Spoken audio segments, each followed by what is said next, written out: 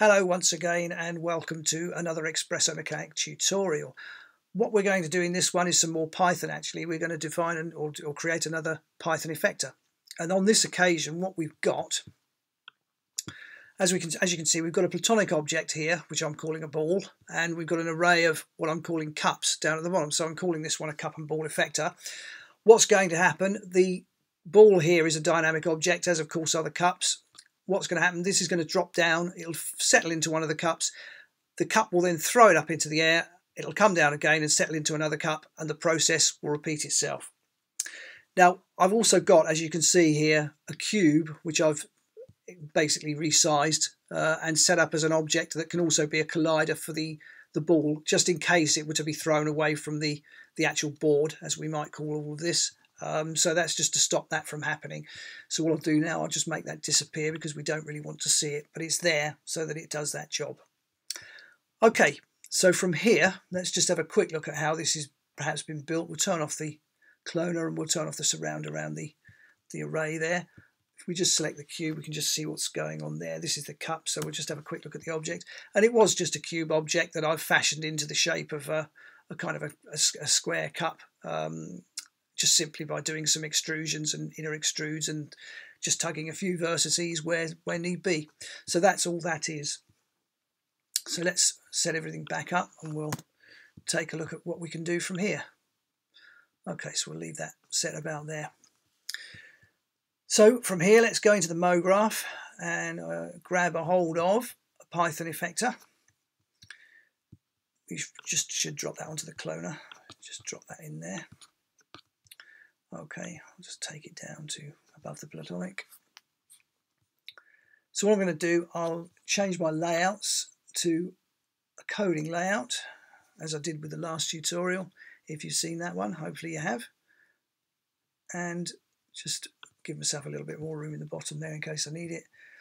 And then from here, just open the code and go to full control. Take away my loop and execute and bring things back to where they need to be. Okay, so the first thing we need to do here is from Cinema 4D, C4D, import utils, because we are going to be using a range mapper in this, so it's going to be quite useful to have the utils in there now. Moving on from here, we don't need any other arrays. We've got the MAR array there, or the matrix array, that's fine. We've got our count values we had before. We don't need to worry about the has field and the full. We're not worried about those. We're not using fall offs or fields or anything like that, so we don't need to worry about them. We can just leave them there. First variable I need to define though is frame, as I did last time. So frame is equal to doc get time get frame doc get FPS, open close and double close. So that sets up that first variable for us as we did before. Right, so moving on from here, we'll add some global variables. We just need 3, so we're going to say global clone, global trigger, and finally global start time. And you will see what these are for a bit later. Our next protocol is going to be to add some user data, because we're going to need a couple of user data items. So we'll get those done now.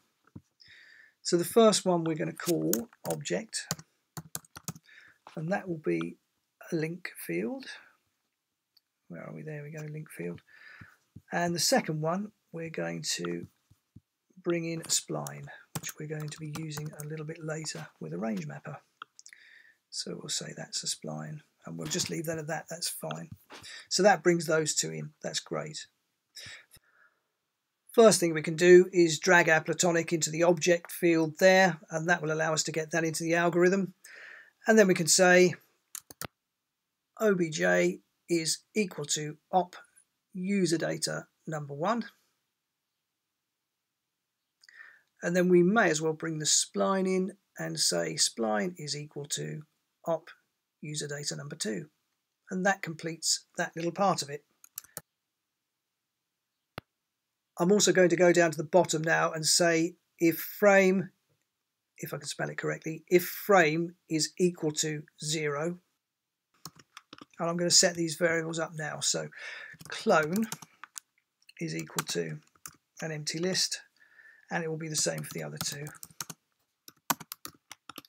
And start time. So that completes that little part of it. And now we've reached the point where we can define our function, and we only need one, so we can say trigger cup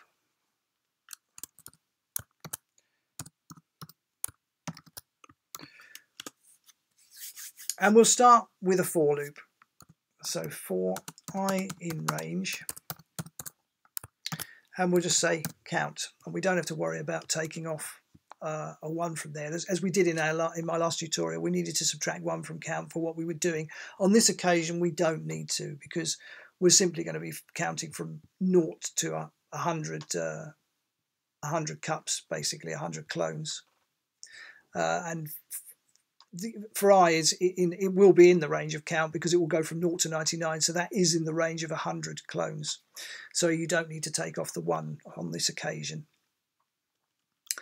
Okay, and now we get to the part where we need to generate a distance vector. Now, if you've seen any of Doa's tutorials on Python effectors, what he calls reactors or responders, I believe he calls them, you will know that you may have in fact have already generated one of these. We're going to generate a distance vector.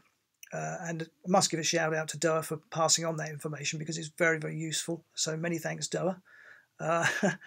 But anyway, let's continue with this part of the actual algorithm. So we'll say that we want position, and that will be equal to, it'll be obj for object dot get absolute position. And that will get the position of this object in the scene. And that's exactly what we want. We'll then use our loop, so we can say that a difference vector, which is what we need first, is equal to mar square brackets I dot off for offset minus position. So we're getting the positions of all of our clones and we're subtracting the position of our object. Okay, that's what we're doing here. And that gives us a difference vector, the difference between each of these locations and the location of our object. To finish it off, we need the distance between them. So what we do is say dist vect is equal to diff vect minus, I beg your pardon, not minus, get length, open close. And that will give us the length of each of the imaginary lines being generated between each of our clones and our object here. So that gives us a distance vector between each of these clones and our platonic object. And once again, thanks Doa for passing that on. It's such a useful piece of code. Okay, now we need to start asking some questions. So we can say if dist vect is less than or equal to 24. Now, what I'm saying then is once our object has dropped into a cup, its local axes will be less than 24 units away from the local axes of that particular clone.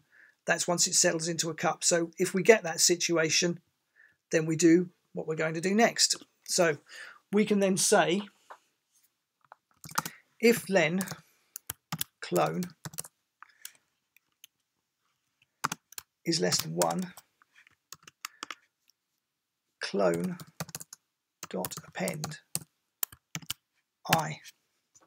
So once our cup has dropped, or once our ball I should say has dropped into a cup, we then can say if that's the case, if it's settled in and it's less than 24 units away from the cup, it's in exactly the right place that we need it to be for that cup to be triggered for that clone to be triggered, we can then grab in that clone's index value, because that will be the clone that we want to work with.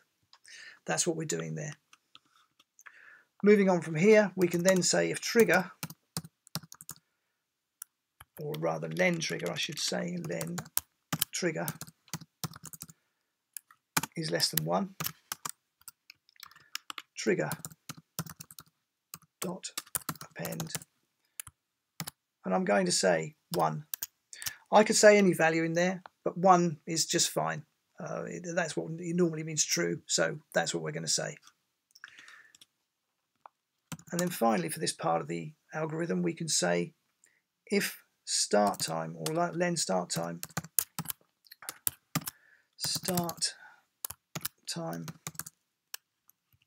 is less than 1, start time dot append frame. So at this point, these, hopefully you can see that the trigger and the actual start time are they're related to each other, because what they're going to be used for is effectively a coded monoflop. So we're going to get the trigger in here, which is when which will actually set the monoflop in motion, and then the start time here is the start time that the monoflop will need as its point at which to start doing the do. So that's what we've got those two variables in there for. Okay, so let's move on with that. So we can then say if trigger, or len trigger I should say,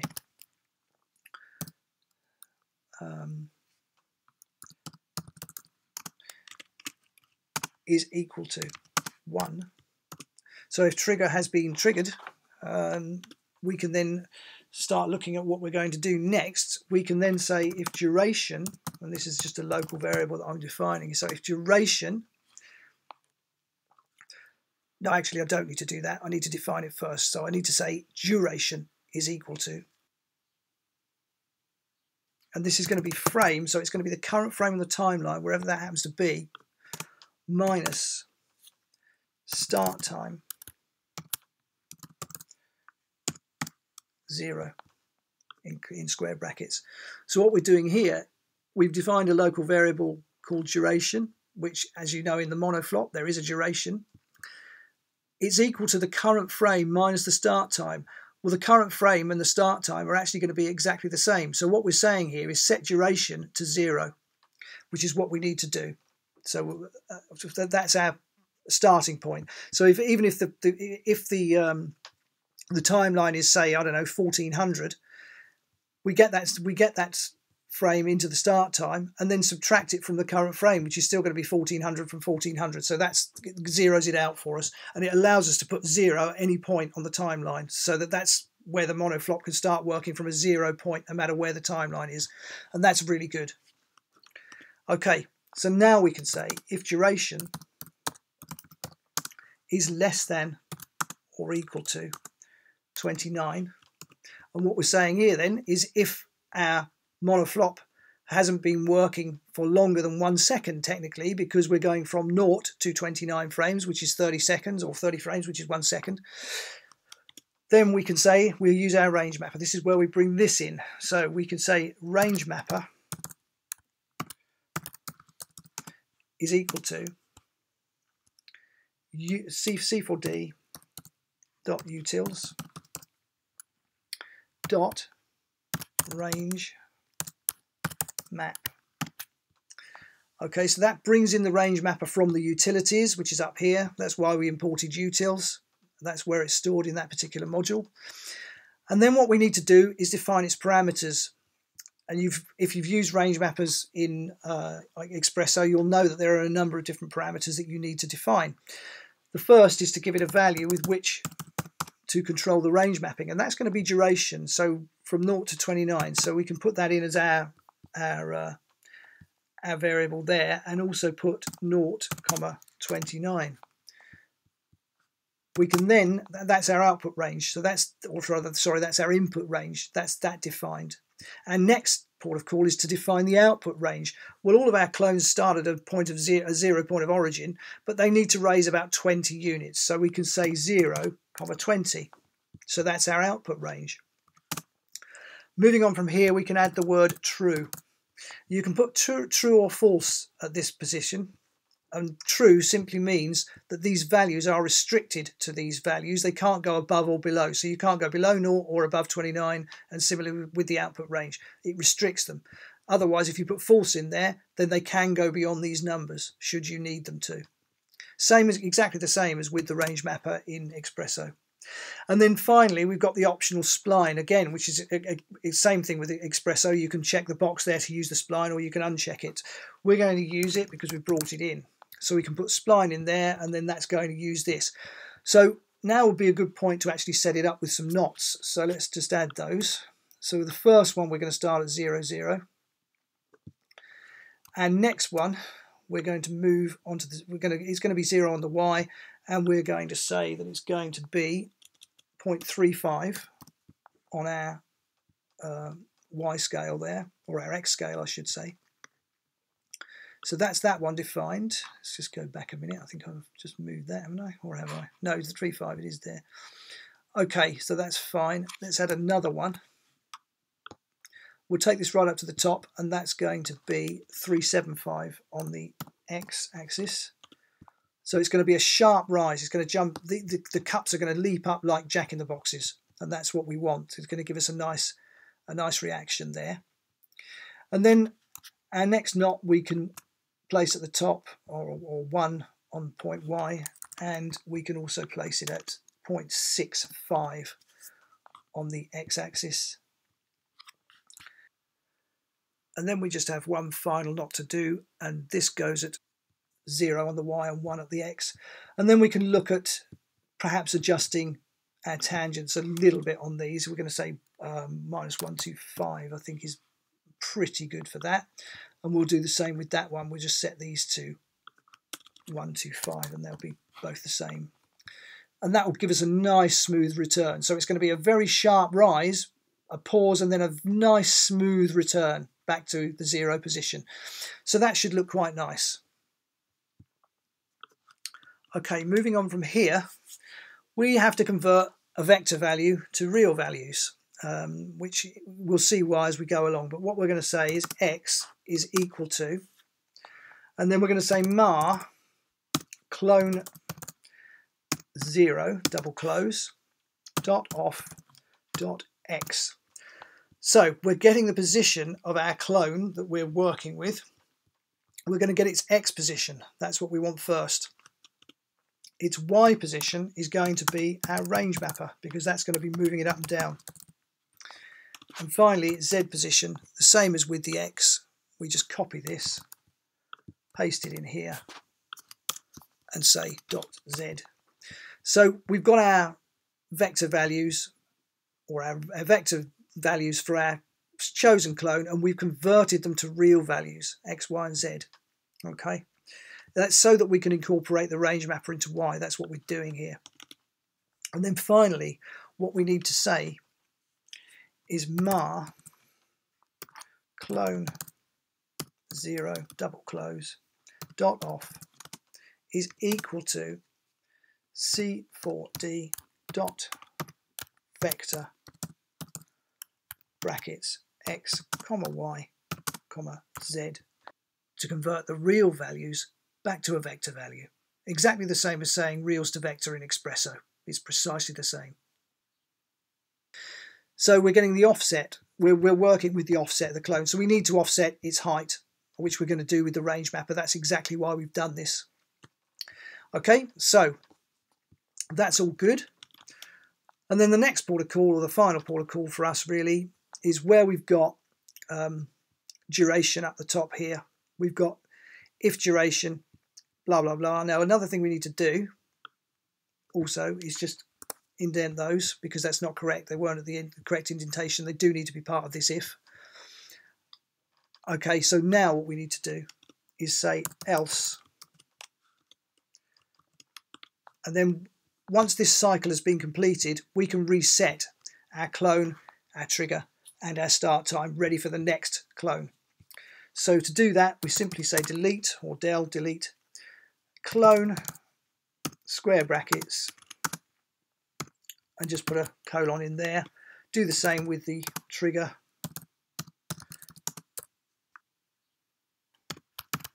And finally, the start time.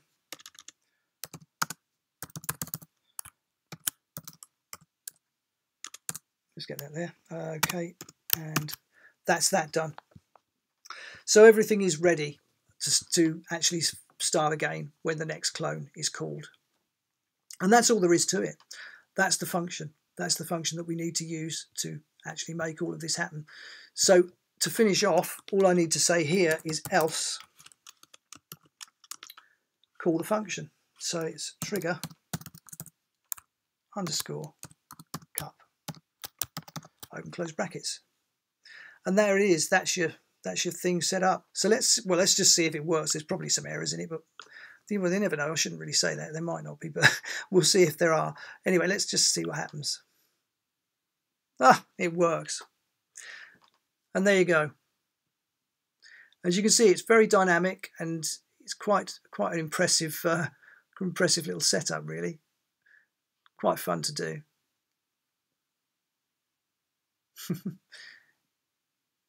Yeah, it works pretty well, doesn't it?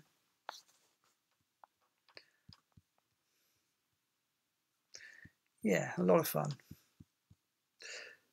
So let's have a quick recap then. We imported our utils, which we needed because, of course, we needed to use a range mapper a little bit later on. We set up a variable for our frames to get the frames from the timeline, which we usually need to when we're working with anything that uses time.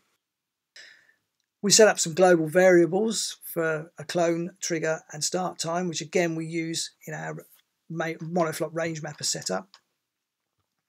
And then we created our function, and we used a little bit of code up the top here to get the distance vector between our object and any of our given clones. And we then check the length of that distance vector, and if it was found to be less than 24 units, we know that the ball is occupying that particular cup. And we know that that cup needs to be triggered. So we get the cup's index value because that's the cup we're going to be working with. We set the trigger and we set the start time. And the trigger is set to 1 and start time is set to the current frame. We then say if our trigger has been triggered, so if its length is 1, we set our duration, which is the current frame minus the start time, giving us a value of 0. And then we start looking at what's happening next. So we then start counting between our current frame, and our start time. So as our frames increase, of course, we get to the value of 29. But over that period of time, we're actually using our range mapper to actually move our Y position of our clone and bring it up in the air. And we're using the actual spline over here to make this happen in a really quite dynamic and interesting way, quite a mechanical way, I suppose we can say. Once the cycle's been completed, we just delete everything that we were using here, these 3, and they're ready to go when the next clone is triggered, or when it needs to be triggered. And down at the bottom here, we've just said if frame is equal to 0, set our clone trigger and start time lists up as empty lists, and then at any other time we're just triggering the cup. We're just running our function to make it all happen. And that's essentially all there is to it. So yeah, have fun with it. See what you know, just have a good play around with it. See if you can do anything else. Maybe you can have 2 objects in the scene and work out a way to do 2 things being thrown around at the same time. Maybe you could have a blue ball and a red ball. Maybe you could do something like that. But yeah, I mean, have a play with it. See what you think. But that's all there is to it. So I hope you've enjoyed this one, and that again, it's perhaps inspired you a bit to give this another go with something else. See if you can do a little bit more with it. But anyway, that's about it for now. So I'll see you very soon on the next one.